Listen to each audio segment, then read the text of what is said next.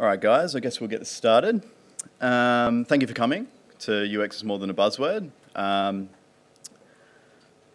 It's going to be quite a lot of content to get through. There's a lot to do with UX. And yeah, we've got a lot to go through. It's very high level. But I'm hoping it covers a lot of topics and hopefully you guys learn something. Hopefully I learned something from you. So let's get this started. A little bit about me. My name's Callum and I work as a user experience and interface designer at Doghouse in Perth, Western Australia. Not that it really matters. I have a Bachelor of Science in Digital Media to prove I know what I'm talking about, kind of. And that's my Twitter, LinkedIn and email, so feel free to get in contact with me. So to get the boring stuff out the way, UX stands for user experience, quite obviously. And this definition here is, I think, brilliant. It comes from the Oxford Journals. And it says, user experience design, UXD or UED, is the process of enhancing user satisfaction by improving the usability, ease of use, and pleasure provided interaction between the user and the product. And I think that perfectly sums it up. It's important. I don't think a lot of focus has been on UX until fairly recently. And yeah, I think it's super important. It's really interesting. So, story time. I was traveling with a mate of mine, one of my best mates from high school, and we were traveling across the Nullarbor, and about halfway across, we were going from Perth to Brisbane, and about halfway across the Nullarbor, I ran out of data on my mobile phone. So I went to the mobile Optus site, which was an experience, and I went to go purchase a data pack. And so I finally navigate all my way through it, and I get to the end, and I go to press the purchase button, and the purchase button is broken on mobile.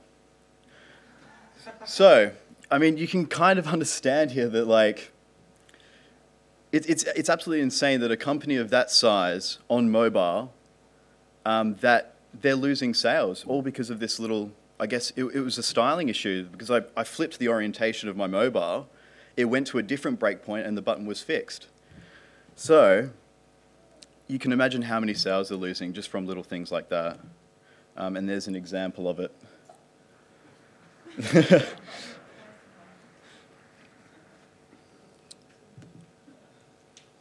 So, the term user experience designer.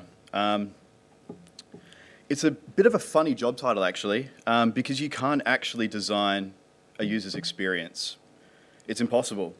To get inside the inner workings of each individual to provide them the experience that they require is impossible.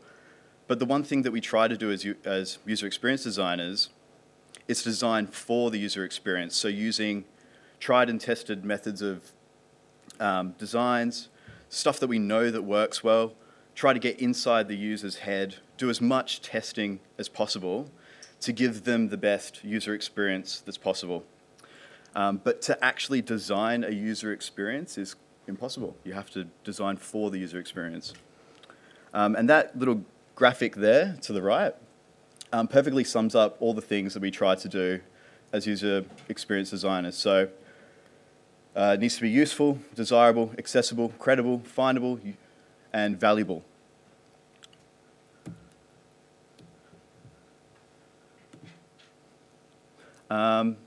This is a bit of a hot topic. There's a bit of a debate between, I guess, UX designers and user interface designers coming together and under one banner. So can a UX designer design interfaces? I think so. I think the two go hand in hand pretty well. However, depending on the size of your agency, if you're a smaller agency, and you've got a UX designer who can also design interfaces, I think that's great. However, if there are the time and resources and money to provide a separate user interface designer and a separate user experience designer, then that's probably the way to go as well. But yeah, it's quite interesting. It's a bit of a debatable subject, which we won't get too far into today. So user-centered design is the backbone of UX.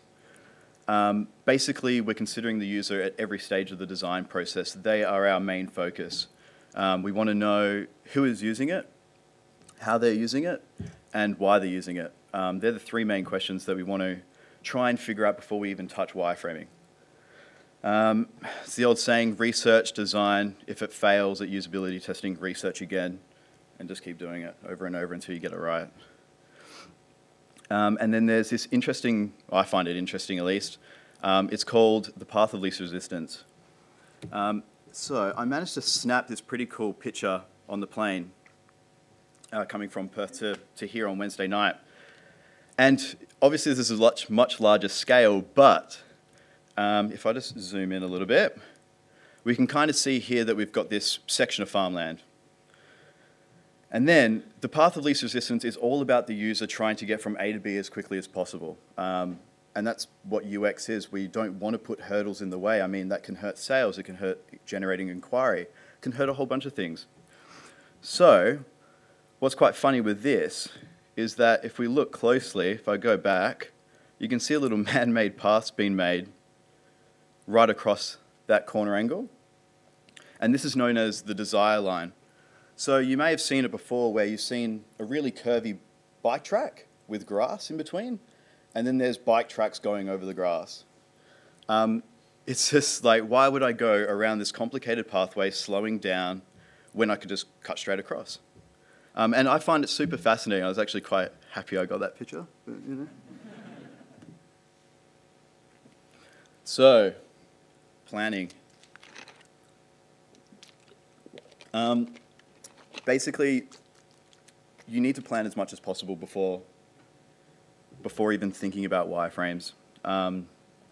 You need to figure out what's the best way to gather all of these requirements. Is the client providing a brief? Sometimes they don't. A lot of the time they don't. And it's our jobs to basically extract that information from them.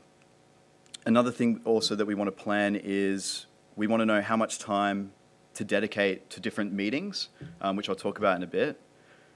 And how much budget are we working with? Is this a brand new site? Is the budget large? Is it small? Or are we making tweaks to an existing site? Are there different things that we can remove to save money, but still try and provide a great user experience? So this is all, I guess, yeah, the planning stage. So it's important to have a great kickoff meeting. I think you should involve the designers and devs from the very start. Often you can get into the situation where a designer and a developer will be lumped with a dodgy handover after 3 workshops, and it's very, very hard to try and explain to them months and months of work in a small meeting. And then, you know, then you piss off the developers, and they're always pissed off. So, involve the designers and devs from the very start, and they can give great insight in the meetings. Basically, you want to learn about the business and the users in the meeting. It's pretty obvious, but yeah, basically the business, they're going to know their users the best, and then it's up to us to provide tests and try and learn it better than their own business. For the kickoff meeting, you don't want to get too far into business and user requirements. It's basically an introduction to the business. So yeah, stay on topic, and it's very easy to get sidetracked. Gathering requirements.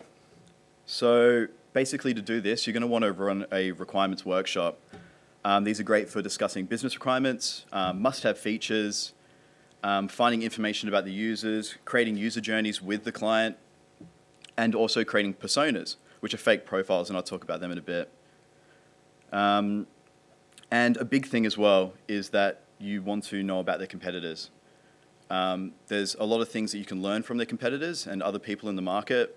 They might be doing things better, they might be doing things worse, and it's great. I mean, they've most likely already done the research. It's sitting there. You just need to look at it and take what you want from it.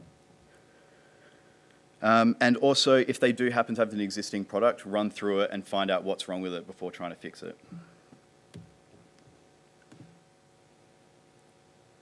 Contextual research is huge. It's kind of skipped over a bit, but in what context are the users using the website? Are they on their mobile phones? Are they commuting? Are they at the beach? Are they relaxed? Are they sad? Are they under pressure? These all come into play when you're creating all different types of websites, whether or not it's brochure websites or if it's e-commerce. So yeah, very important contextual research. Stakeholder interviews. Basically, what I've been talking about is we should try and break these up into small workshops so that people aren't getting super tired and cranky and hungry. And basically, yeah, they're long and tiring. If you can, feed your clients. Take them out to lunch. Get a few beers in them.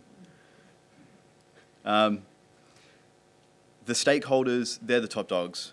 They will give you the best understanding of the business. And they'll also be able to tell you after the website's gone live and what it means to them, a success and a failure.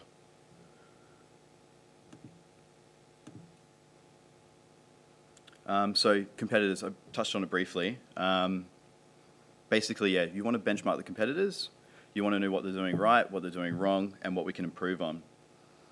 So yeah, exactly what I said before. It's really important. I mean, you need to know what competitors are doing. Usability testing. So there's 3 main forms of usability testing. There's guerrilla, which is a kind of commando. You go into the city and you say you've got an app that you want to test. You can go into the city and ask people to try it out. Or you can give them incentives, say, hey, I'll buy you a coffee if you try this app and tell me what you think. That's generally for small kind of budget clients. It's still valuable information, but the problem with it is that if you're targeting random people, it's most likely not a person that, like, they may or may not be using the product. Lab is for hosting your own usability testing session. So you would set up maybe a computer and a desk, invite people in, and they can use the product and get their feedback on it, whether or not it's a rapid prototype. You can also give them sketches of pieces of paper and kind of walk them through how the app or the website's going to work. And remote is pushing all of this hard work onto someone else and paying them for it. So basically, there's usability testing professionals where they will source clients that should be your target market, and then they'll host the usability sessions and then give their findings to you.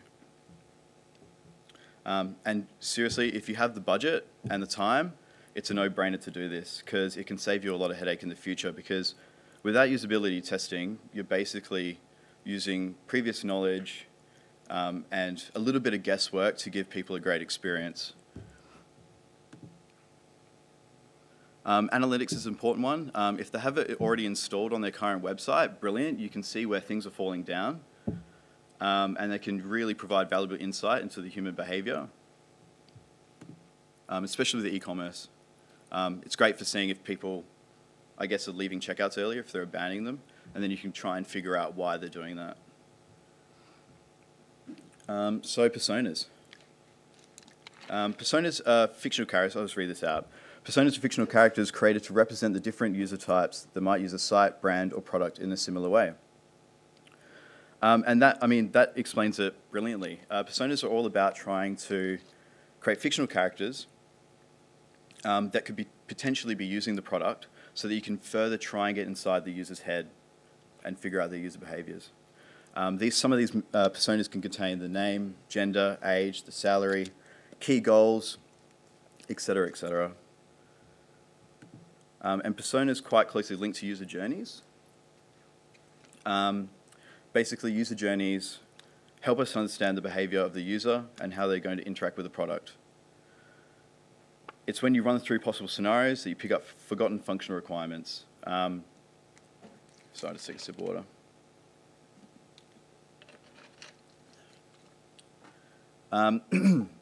So I'll just go to the next slide where I've got a very simple example. So this is a user journey of someone who's forgotten their password.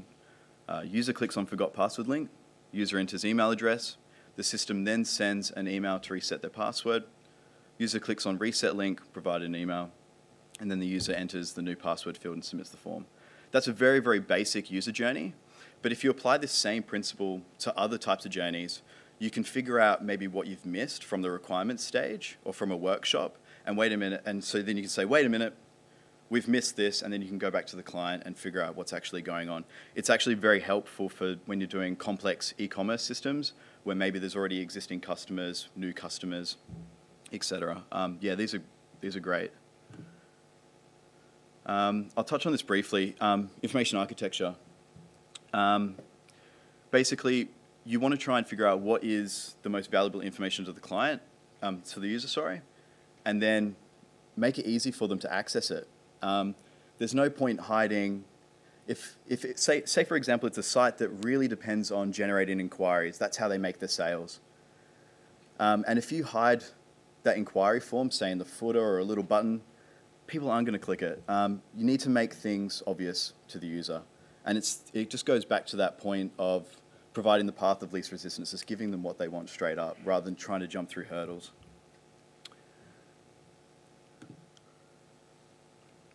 So this is where it gets a bit interesting. I know that was tough to get through, guys, but but it's essential. It really is. I mean, you have to do all of that planning before even thinking about wireframing.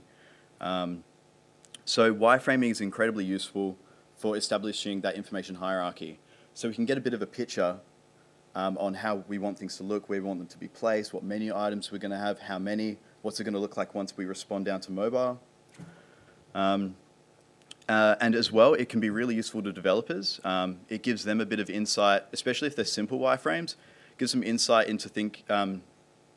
into maybe what blocks they need to create in Drupal, so maybe they can get a little bit of a head start. Maybe the designs are slightly lacking behind, and then they can get a really, really simple wireframe and know, okay, I'm going to have to create these regions, I'm going to have to create these contexts, I'm going to have to create these taxonomy terms, etc. And it's useful for finding and fixing flaws in the website. It's much cheaper to fix the problems now than when they creep up 3 months' time into dev. That's when it gets expensive, and that's when projects can go over. So this is one type of wireframing. It's called sketching, and it's exactly what it sounds like. These are for quick and dirty, getting a whole bunch of ideas onto a piece of paper, scribbling, erasing, and just trying to get as much elements onto the piece of paper as you can, so that you can then refine these and then take them over to maybe a more polished wireframe. Yeah, basically, and also, if your sketching is good enough, you can show them to clients if you really want. You can show them maybe what they think. And this is a couple of sketches that I quickly did on the plane, just to give you an idea. Can see we've kind of got like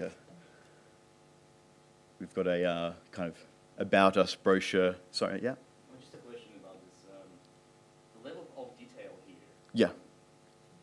Sketching, like, do you have to define, for example, you have a user item, like user avatar, whatever. Yep. Do you have to like define what are the details underneath? Like, is it just first name, last name, or is it just like more things like people have, you have the blocks, right? But what Yep. about the detail?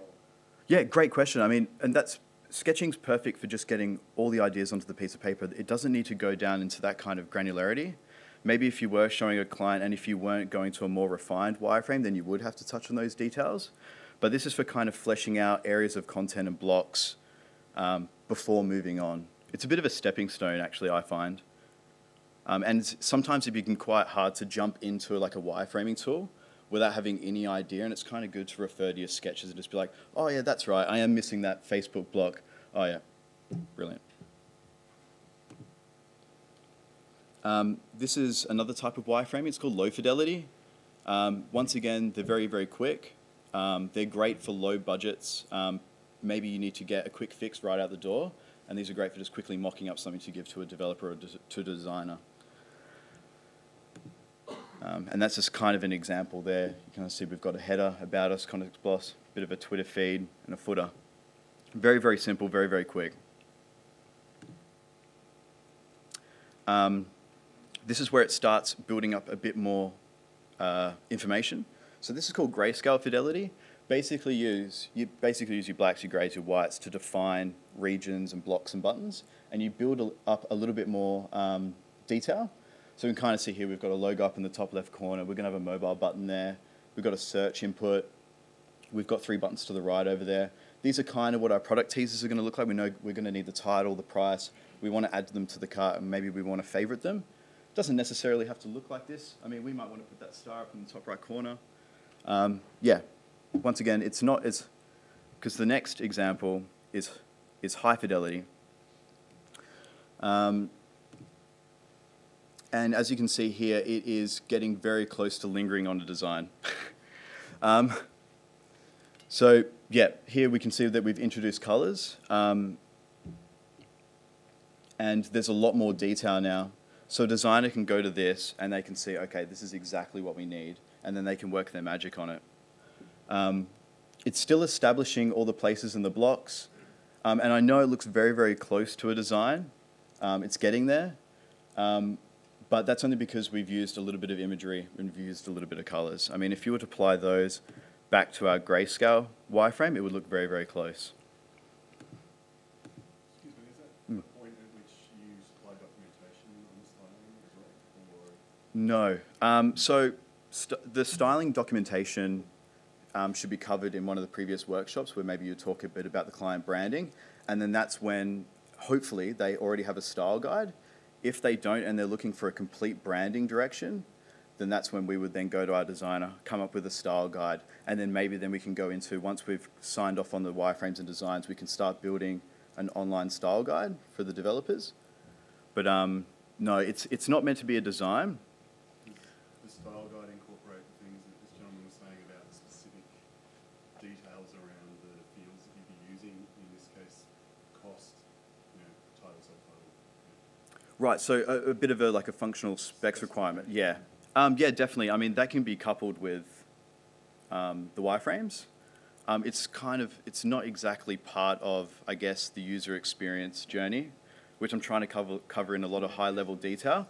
Yeah, yeah, and that's something that you definitely want to sit down with the developer and say, hey, we need these fields, we need these, and then come up with a functional document together.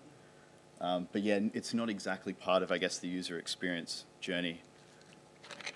Yes, mate. Sorry, so you have this, you just mentioned that you're not going to apply like final design or branding on top of this wireframe, right? You're going to apply the design.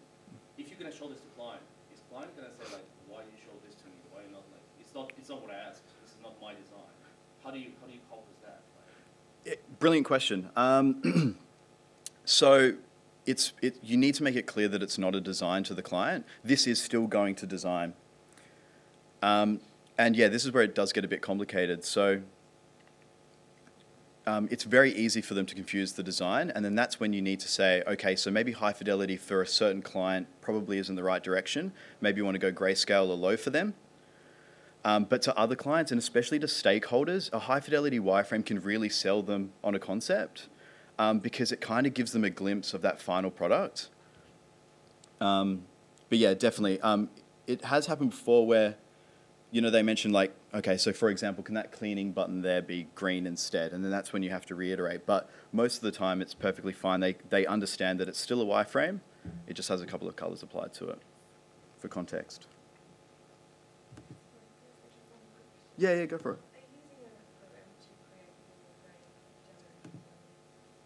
it. Yep, definitely. Yeah, I talk about that a little bit in the bit. And I mean, that's another point as well, is that it's very hard if you give a client a wireframe, it's hard for them to imagine what the final product could look like.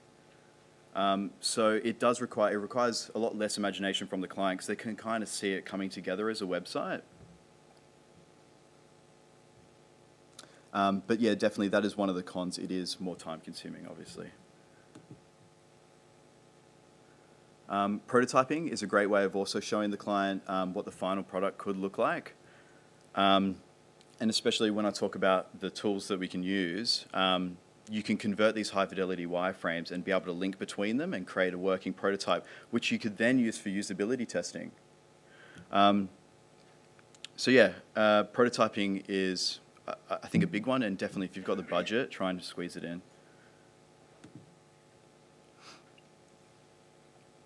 So cool, so tools. Basically, yeah, there's different tools for different jobs. say if you're really good at Illustrator and you feel comfortable in Illustrator, then create your wireframes in Illustrator. Because there's a program called Envision. And what Envision does is you can bring in those Illustrator files as different files and blocks, and you can create prototypes that way. But then you have tools like Balsamiq, where it's an inbuilt editor. Yeah, basically it's an inbuilt editor and prototyping and wireframing tool in one. And it also works on the cloud and also has a local client. UXPin, that's the one that I currently use. I think it's slightly better than Balsamiq because Balsamiq's still running on Flash, unfortunately. So the performance isn't as good. And yeah, it's Flash.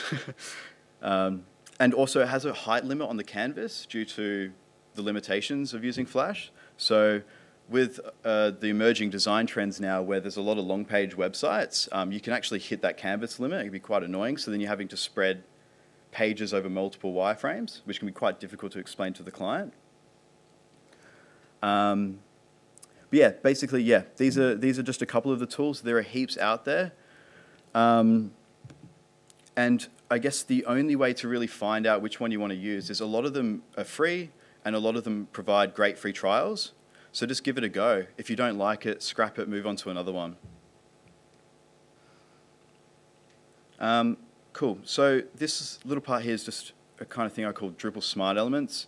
It's about saving time in the wireframing stage. So what you can do is you can create, I guess, a library of commonly used blocks, and you can reuse these across projects.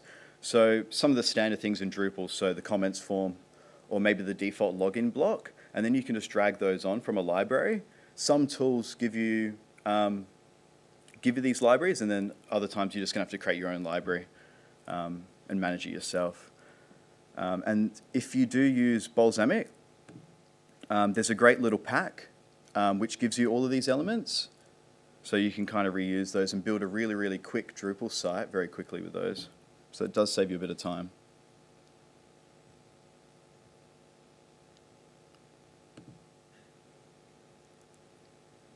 Yeah, mate. On that one, could you use a framework as well, like Bootstrap or something? Actually, yeah. Come with Bootstrap pack too.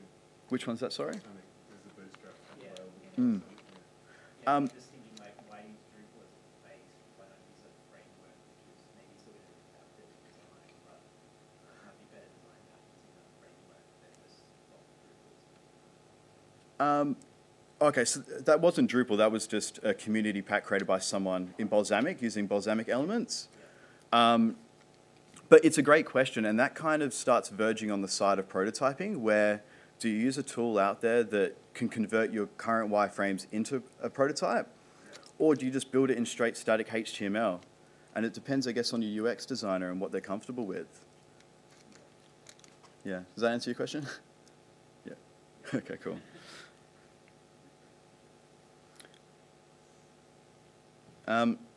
Cool. So basically, it's not converting. We've sent this website live, and it's not kind of working to what we thought it was going to do. Basically, for this, user validation is key. If you had done the usability testing in the first place, and if you had gotten into the head of your users and just tried to give them the best user experience possible, then you can try and negate these issues. But there are a few things you can do. You can perform a post-live usability review. So you can see where it's falling down, use analytics to see where conversions are falling down.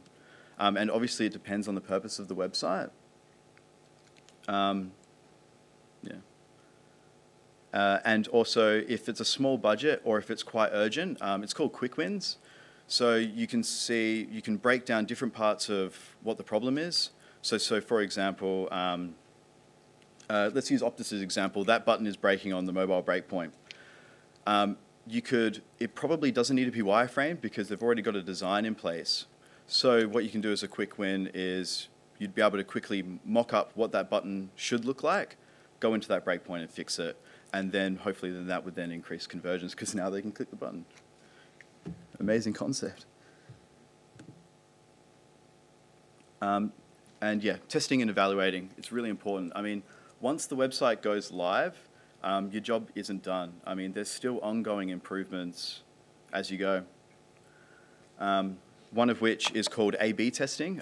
This is great if you're not quite sure if an idea is going to work or not. So what you can do is you can serve maybe 50% of the clients, the users, this particular block, and then serve 50% of clients this particular block, and see which one works better. There's a great tool called Visual Website Optimizer that can do all this, and you can actually do it inside the program, and it just inserts a bit of JavaScript so you don't have to go back to dev and implement this. And there's also a great little website called Which Test One. And if you subscribe with your email address, they once a month will send you usability tests that they've performed. And what you can do is they'll ask you, okay, which one do you think won? You select your answer, and then you can see a poll of results, so you can see what other UX designers thought was going to win. And a lot of the time, it isn't what you thought. But that's a great website. It's a really, really good resource. There's different ways we can measure results. So it's quite hard to figure out if it is working. I mean, you can look at inquiries, and maybe if it's an e-commerce store, you can look at sales. But you want to look at analytics, making sure that the inquiries are coming up. Yeah, that's basically it. That's for, measuring. And also a vital one is getting the client and user feedback post-live. So whether it's through the use of a poll or a form, just trying to get feedback from your users and see what they think of the new website.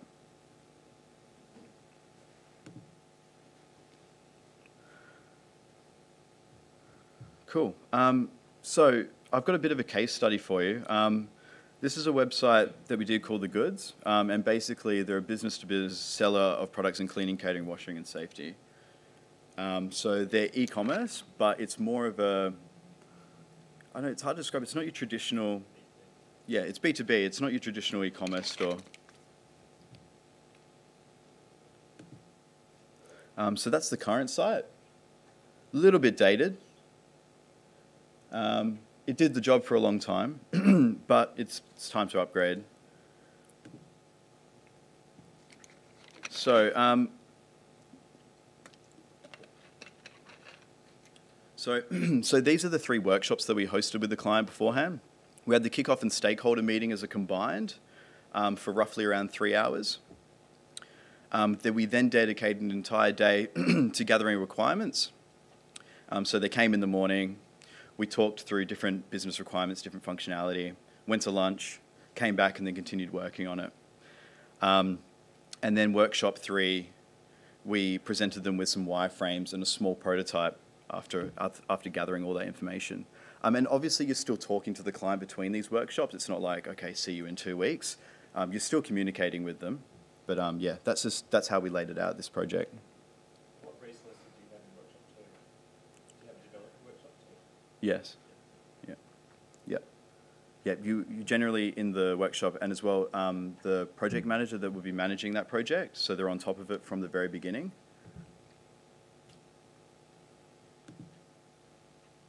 So this is just a little example of us working in our breakout room. And this was great. So we were sitting on the couches here. You can see a little glimpse of me to the left there, so to the right there. And we were just on the chalkboard, just sketching out the entire process for new customers signing up and existing customers logging in. So yeah, that was a really great way of doing it. I mean, if you've got a chalkboard like this or a whiteboard, great. Another way you can do it is post-it notes on a big boardroom table. But yeah, it's great because you've got the clients sitting there and you can kind of work with them. They can go up and draw on it as well.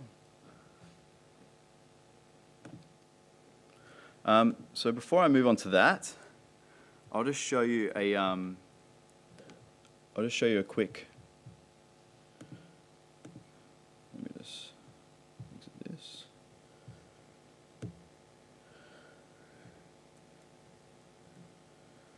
So this is our UX pin. This is one of the tools I was talking about. And as we can see here, it's actually exported a HTML version. So what we can do is it exports a little sitemap for you. So when you're running through the client, you can kind of go through all your different wireframes in the sitemap. Or you can go a step further and then you can link certain elements to different wireframes so you can make it feel like it's a bit of a prototype, bit of a working website.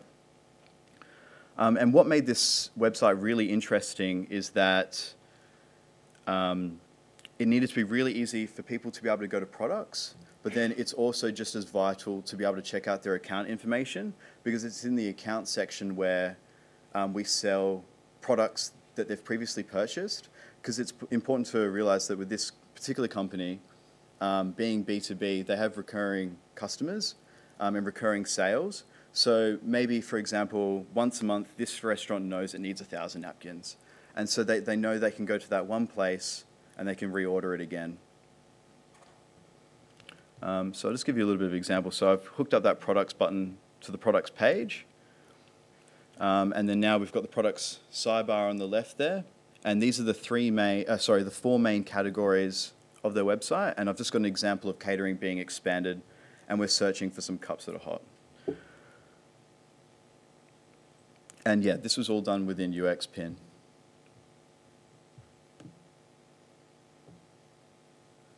And then I've also got what the products menu is going to look like on iPhone or mobile, and also what the admin menu is going to look like on mobile as well. And the great thing as well about, let me just find it for you, 2 seconds.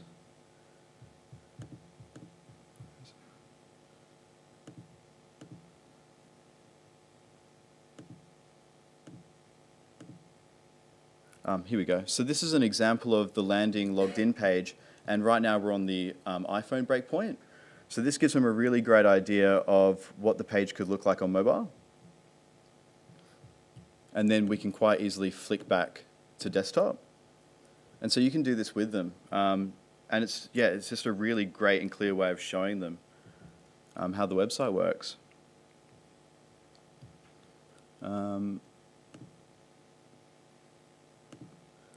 And as well, so then now if we're on a product, we can click through to a product. And so they can kind of see, it's just a Magento site, by the way. So, sorry, Drupal Commerce.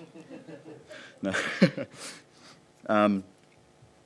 Yeah, as you can see, it's a brilliant program. The only problem with it is that it's quite young, and it suffers from a pretty terrible memory leak. So you have to close Chrome a couple of times during the day. But apart from that, it's brilliant. It's the best one that I've found where it combines everything you need into one tool. It's got your editor, it's got your wireframe, it's got your prototyping, it's in the cloud, it's easy to manage with different staff members. Different staff members can collaborate on it as well. And I guess, yeah, that's one thing. I haven't been able to find another tool that can do all of those things in the one tool. Yes? The sketch with the UXPin, or do you use Illustrator? So UXPin has the editor built in. Yeah, but the thing is, like, if it is built in, then you're not gonna, are you gonna be able to then use that into, like, an Illustrator or a Photoshop to then, expand from one Yep. frame to design without redoing everything? Yeah, definitely. I'm just trying to think, because there is actually, for Sketch on Mac, there is a plugin for UXPin, and so you can take different elements across. But as far as I think, well, I mean, in our case, our designer, he prefers, we print them out on big, gigantic sheets of A3 for him, and he loves just sitting there, kind of sketching on them and just starting a fresh PSD. But definitely, if you do use Sketch, there is a plugin to allow you to easily bring those across. Yes, mate? Can you explain the UX rationale of hiding the main menu with the hamburger button on a widescreen device? Because Definitely, yeah. you said it's all about the path of least resistance. Yep. And I come across a lot of clients who they want what's cool, but they don't want what's actually functional. And you're like, I speak to my mum and she's like, I hate these websites because, you do this and this stuff animates and this stuff jumps out. Yeah. All this bullshit happens and she just wants to buy something. Yep. So how do you separate that in UX? Like, can you... Definitely. It's quite easy to kind of jump on the bandwagon of hamburger buttons just because they look cool. And I do agree with you in some circumstances where if you've got a widescreen device, I mean, say the average, 1920 wide on a HD monitor, why would you hide them when you can show them? And the difference between, and that's why, it's part of the reason why I chose this case study, is that it was very difficult to be able to manage both being able to easily access products, but also being able to easily access your landing logged in page. Because for the product, while the products page is important, it's not as important as that landing page, which I'll just bring up. Because they are B2B, this is why it's quite important that they land on this page, because a lot of them are going to go, okay, that was my last order. I want everything in that order again, and I'm going to click reorder. Right, okay. And the search is pretty important for these guys as well. Definitely, yeah. That's why. People know what they want. Yep. And as well, that's part of the reason why as well that this, the account kind of managing section is in the top right corner. It's a very, very easy and recognizable place where you can just go to and you know it's always going to be there. So yeah, that was my understanding of it. And so far we've had some pretty positive feedback with it. And it was, sorry, Mel, I'll get to you in a second. And it was quite lucky because our receptionist, she does exactly this. She, say, once every couple of months needs to restock stationery. And so we gave her the prototype. And I mean, she's not a web developer. She's just a receptionist. She's the perfect target market. No, that sounded badly, didn't it? Uh-oh. No, no, that sounded badly. She was the perfect target market. I mean, that's one big segment of 3 minutes? Cool. Thank you. That's a good justification. Yeah, awesome. Because loads of people don't justify it. Oh, it looks cool. Yeah, it looks cool. Medium does it. I'm fine. Yeah, yeah. Great looking website, but Medium's like yeah. So we've got 3 minutes left. I'm almost at the end. I just want to maybe see if we can squeeze in a couple more questions from you guys, because the person who gave the best question today gets one of these guys. Yeah. Check it out. Pretty cool. Sorry. Yes, mate. Can you come back to the previous one, please? Yep. To the previous tab, the tab actually. The website, the web name. Yep. On the right side, can you just go right side, please? Yep. You see how you have this menu, Mm-hmm. but it's always hidden. Just from your experience, is it a good idea to duplicate that somehow within the page itself? The side menu, like invoices, balance, or like having a duplication somewhere in the footer or in some of those items in the page. Yep. To be honest, I did flirt with the idea as well of it coming over the top of the page, so that sidebar doesn't appear when you're on the accounts page, so it could appear on any page. So you click that, you get the slide out, and then you can choose to go to your account manager. But I think it was just a better user experience just taking them directly to this page. They can just go top right corner, click it, and they're there. What if they don't know what it is? Because usually what you see behind this avatar of the guy, or whatever, is a login, Yeah. log out, and maybe my account. But what about the invoices and orders? Wouldn't you just expose them as a separate top menu? So it's possible to be able to view your orders on this page. So we've got our previous orders there, and you'd be able to click on previous orders to go to a full list of them. But sorry, that's exactly what I'm saying. On that table at the bottom, right? Why don't you just put like invoices, a duplication of some of the items on the right side, in the related blocks, like these previous orders? Like an invoice button or anything that relates to this accounting area or something. Would you consider duplicating that? there are times where I'll duplicate things so that you can get to the same point from multiple different positions. And as an example, the top of your credit balance, just underneath the price there. Mm. So that's a link through to balance on the side menu. It's fair to say this case study is a B2B as well, so we've already acquired the user, it's a paying customer. So we assume that user has obviously used the website before, but thought about, I guess, what they're used to as opposed to a retail client, which I agree would do that. Cool. Cool. All right, so I'll just quickly wrap this up, guys. I've got a couple of resources there that I love. Smashing Magazine, Smashing UX Design is a great book. UX Pin release free PDFs about once every 2 months. They're great as well. How to get people to do stuff by Susan M. Wineshank. She's a doctor who studied psychology and then decided to get into web design. So she talks a little bit about the morality of kind of tricking users in to gain more sales, and it's a really interesting read. Stuff that's too many to list, email or tweet me and we can swap resources. I'm in Melbourne until March 15th, so if you want to have a drink and discuss and pick my brain more, let's do it. Sounds good. Thank you, guys. Cheers.